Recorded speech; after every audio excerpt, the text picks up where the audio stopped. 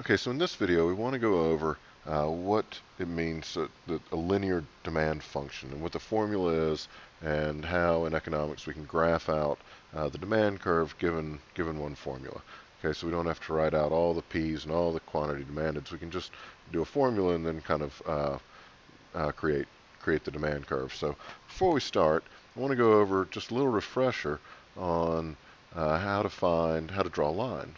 Okay, and a lot of you remember it as using the slope-intercept.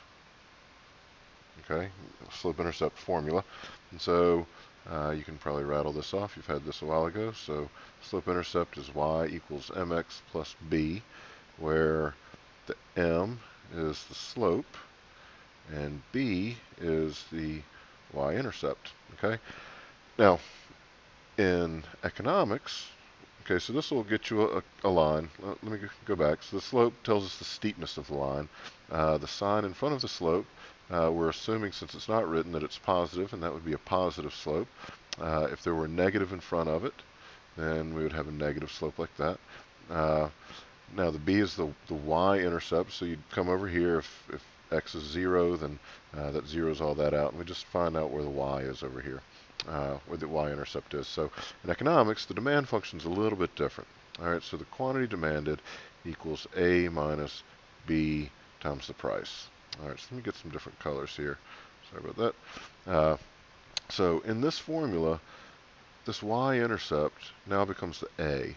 And the a, because in economics they flip the quantity in normal math, the quantity would be on the y-axis and the price would be on the x-axis, but in economics it's opposite. And so what we're looking at, this a is going to represent the x-intercept, okay, where the line crosses the horizontal axis when this is 0. All right, so the a is the x-intercept, b is the slope, okay? And so that doesn't change. And the sign in front is negative, and it's negative because, remember, almost every single demand curve, except for some theoretical ones, are downward sloping curve. And so this negative in this formula tells us that this would be a downward sloping curve.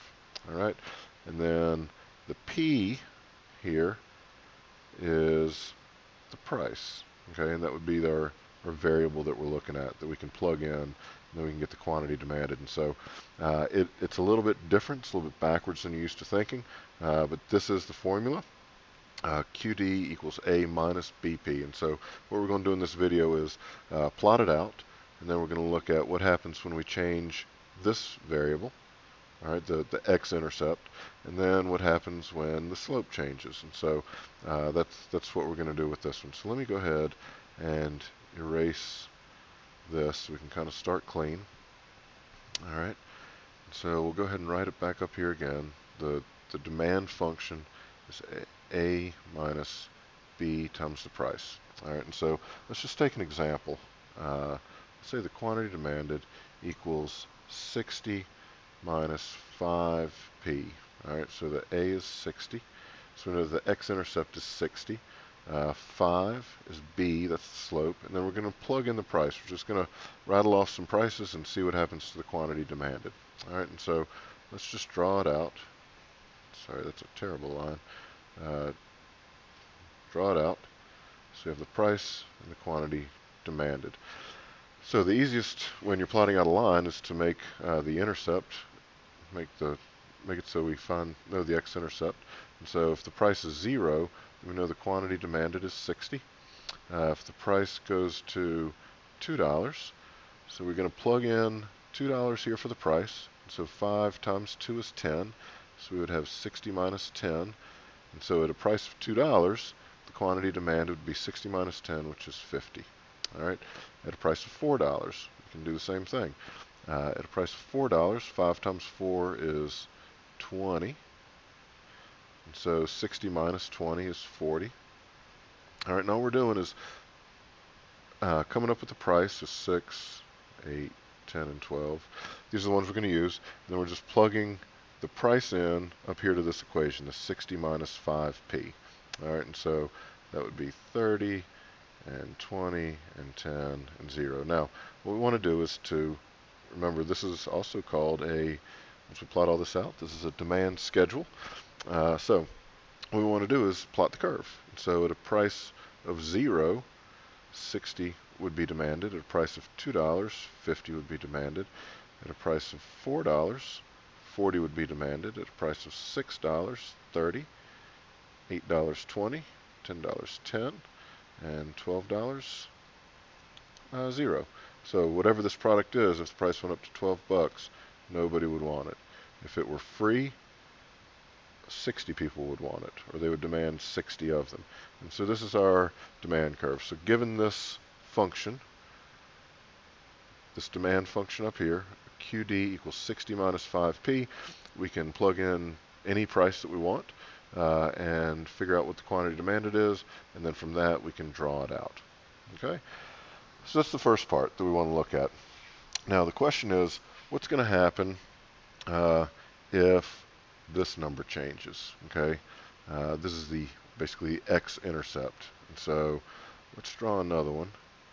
If the x-intercept changes, then what's going to happen? And I was speaking with a math teacher,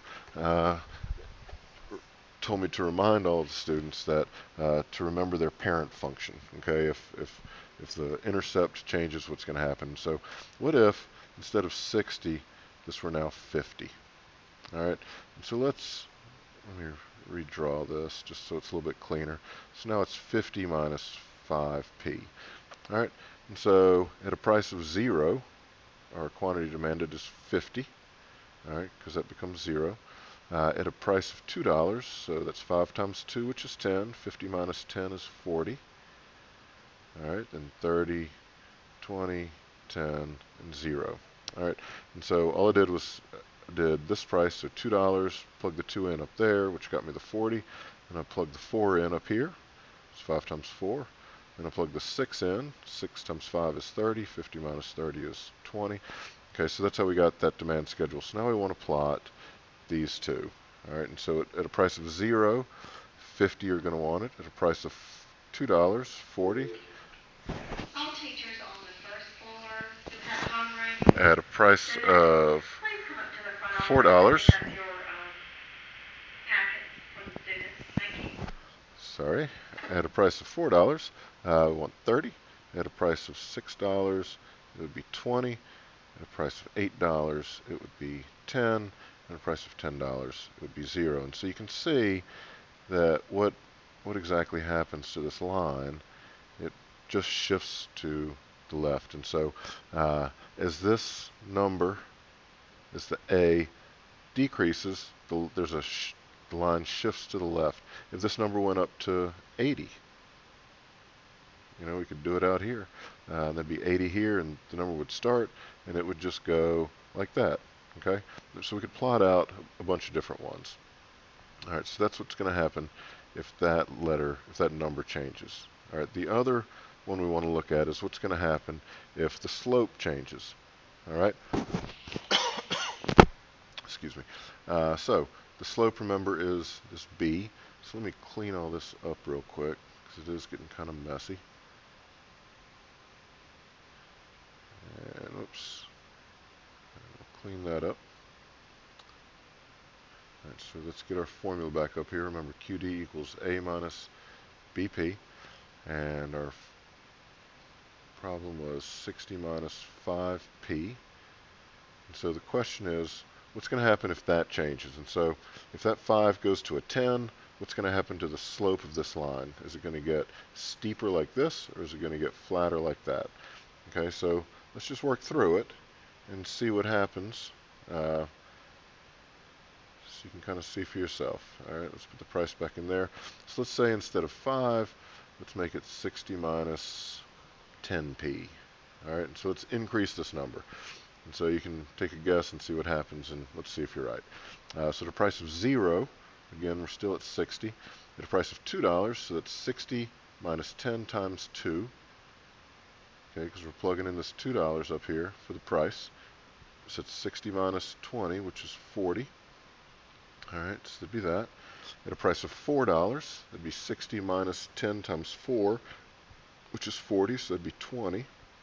And at $6, It's 60 minus 10 times 6. So it'd be 60 minus 60, which is 0, and we can stop there.